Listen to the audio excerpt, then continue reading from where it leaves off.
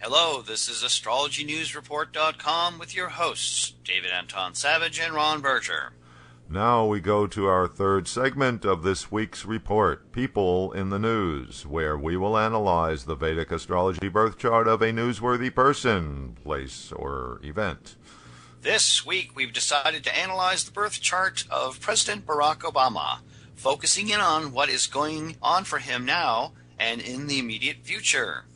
The Prez has been in some hot water lately due to his declaration of unilateral action, meaning his use of executive orders as his only alternative for getting anything done, since the stonewalling Republican Congress critters won't pass any laws. So we thought it's time to take a look at what's going on in his astrology chart to gain some insights on the current and future disposition of his presidency. There's not a whole lot of time left in the Oval Office for President Obama. Before we dive in here with predictions, let's just give our viewers a quick rundown of Obama's birth chart in case you are not familiar with it. And you can find a more complete analysis on my website, livingskillfully.com.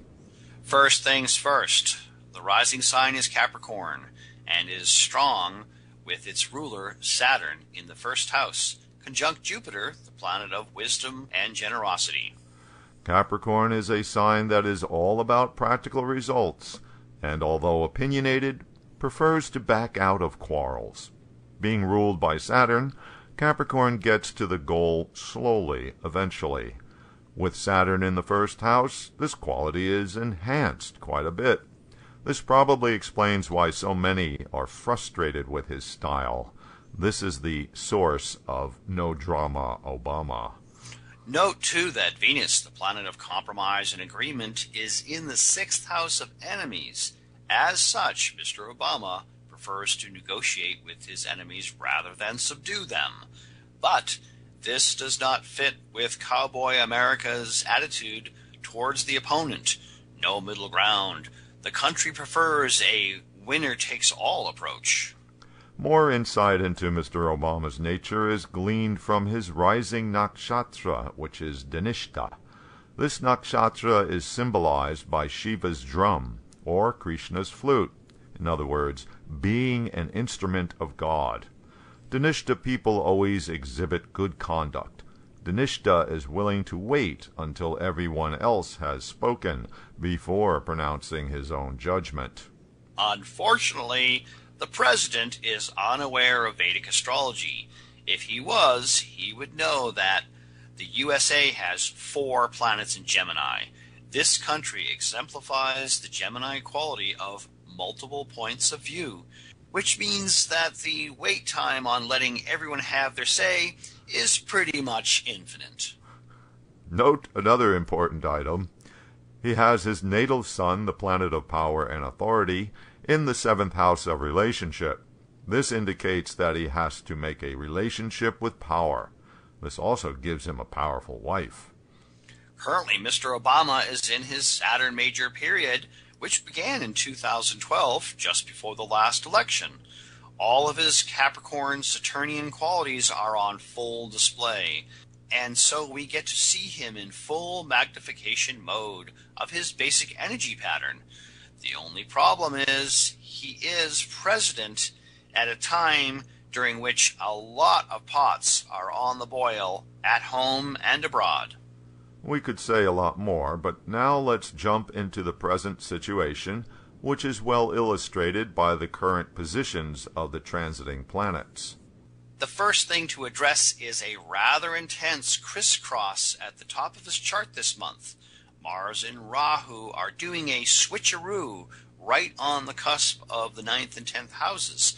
The 9th house of destiny and belief, which is getting a boost from action-oriented Mars, will soon be replaced by ambitious Rahu, while the 10th house of career and public actions is going to get juiced by aggressive Mars. And even though they are both considered natural malefics, they are certainly not all bad. In fact, both Mars and Rahu are strongly motivational forces. an astrological kick in the pants, if you will. One would hope that, by this time, Mr. Obama has realized that his reserved, held-back style of leading is not really working so well. Well, Ron, as we have been talking about, a Rahu transit helps bring focus. Obama will be considering his place in presidential history as his final term is winding down now. Rahu in the 9th house of the future is right on time for contemplating such things. And then, at the same time, Mars in his 10th house ought to help him get some gumption to kick ass and take names. It is worth noting that Ketu is going into Obama's 3rd house of self-efforts and the skill set. So on the one hand, it looks like Ketu's subtractive energy will undermine him. But on the other hand, Ketu brings with it renunciation and change, which will compel Obama to dump out the old toolbox and cultivate new techniques for working with the current reality. Moving on to another area of his chart, we now have Jupiter exalted in Cancer, transiting in Obama's 7th house, and therefore aspecting his 1st house.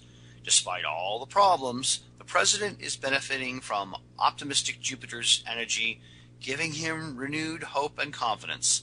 And in another really big change that will run completely through the rest of his presidency, Saturn moves into Scorpio, his 11th house, this coming November. What can you say about that, Ron? Well, Saturn, the planet of focus and persistence, will be transiting in the power sign Scorpio. This energy package is strong for focused efforts, but the downside is an ends justifies the means approach to dealing with problems, which can lead to ruthlessness, even underhanded methods, to achieve the goal. And here we are talking about his 11th house of goals and ambitions. So, are you saying it will make him more determined, more willing to do whatever it takes? Maybe that's an improvement? No more no drama Obama? Well, yes, and let's remember that Saturn is the ruler of his chart, and he is in his Saturn Major Period. Saturn narrows the focus. Saturn puts the nose to the grindstone. Saturn hangs in there and gets the job accomplished. Saturn is also the planet of experienced, established people, transiting in the 11th house of friends. So Obama can rely on those whom he has had a long-standing relationship with. By the way, his vice president, Joe Biden, is Scorpio rising. Okay, so to sum up, Jupiter transiting his 7th house, aspecting his ascendant, gives the president renewed confidence and optimism. Saturn transiting in his 11th house will give him more determination for accomplishing his goals, and Rahu in his 9th house will keep him focused on his beliefs and his agenda for the future. But what about Mars? That's the planet of action as well as conflict. Yes, well, as we noted at the outset, Mars is now going to transit through Obama's 10th house from July 13th to September 4th, and here it joins with Saturn, already there in his 10th. A lot of energy for using presidential powers. You can bet there will be more executive orders coming. Also, both Mars and Saturn are natural malefics, together in the 10th house of conduct in society, and quite likely he will do things that will be perceived as unpopular. Okay, well, after that, Mars will go into its own sign, Scorpio, his 11th house of goals, ambitions, and associations. That will be really a strong position from September 4th to October 18th. He'll be super ambitious, running around and campaigning for fellow Democrats in the lead up to the November elections. And then Mars proceeds into Sagittarius, Obama's 12th house, where it will be from October 18th until November 26th. Mars transiting in the 12th house can be nasty. The ancient texts call it attack from a hidden enemy. Let me guess, who might that be? A last-minute smear campaign by the Koch brothers, Karl Rove, Dick Cheney. Yes, David, that sounds like a likely scenario. But really, other than the craziness of the upcoming midterm elections, let's consider the longer-range planetary positions. Do you think he'll accomplish something in the next 2 years? Or will we all have to endure 2 years of a lame duck presidency? Certainly Mr. Obama will be making efforts, as his chart analysis shows. But we also have to remember that, like all of us, he functions within a context.